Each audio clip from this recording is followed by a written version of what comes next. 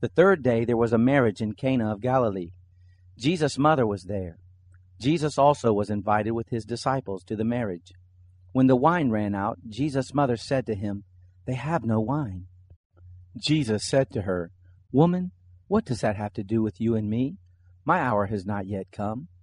His mother said to the servants, "Whatever he says to you, do it."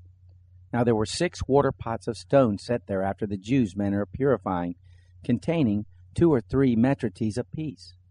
Jesus said to them, "Fill the water pots with water." They filled them up to the brim.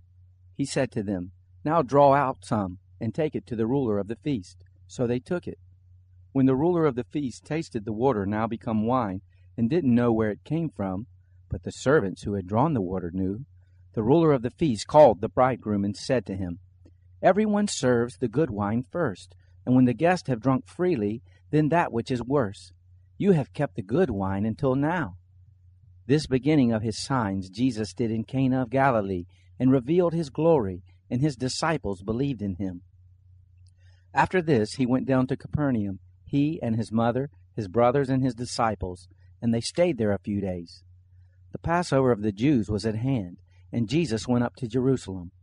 He found in the temple those who sold oxen, sheep, and doves, and the changers of money sitting. He made a whip of cords and threw all out of the temple, both the sheep and the oxen, and he poured out the changers' money and overthrew their tables. To those who sold the doves he said, "Take these things out of here. Don't make my Father's house a marketplace." His disciples remembered that it was written, "Zeal for your house will eat me up." The Jews therefore answered him, "What sign do you show us, seeing that you do these things?" Jesus answered them, "Destroy this temple, and in 3 days I will raise it up." The Jews therefore said, 46 years was this temple in building, and will you raise it up in 3 days? But he spoke of the temple of his body. When therefore he was raised from the dead, his disciples remembered that he said this, and they believed the scripture and the word which Jesus had said.